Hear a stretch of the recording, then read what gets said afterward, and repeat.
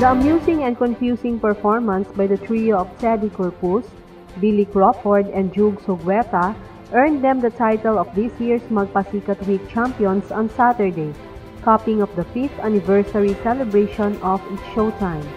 Collectively called Team TBJ, the group on Friday puzzled the studio audience and their co-hosts with an unconventional performance, which strayed from the usual song and dance numbers. The group brought to the stage their own noontime program, dubbed Whatchamacolit, complete with colorful props, energetic dancers, and mock TV commercials featuring Crawford, Hugueta, and Corpus. The performance also featured teen stars Nadine Lustre and James Reid. A studio audience member also won 90,000 pesos, which according to Hugueta is an actual cash prize. Wow! Thank you so much po. I'm so proud of what we did. Team TBJ, thank you so much to everyone who made this possible.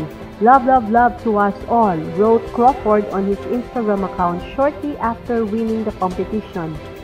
As the Magpasikat Week champions, the trio won 300,000 pesos for their chosen charity.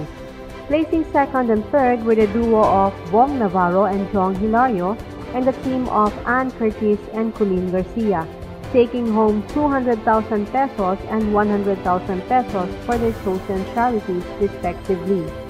The two remaining teams, the tandems of Kim Atienza and Karil, and Rayang Bang and Vice Ganda, received consolation prizes for their chosen charities.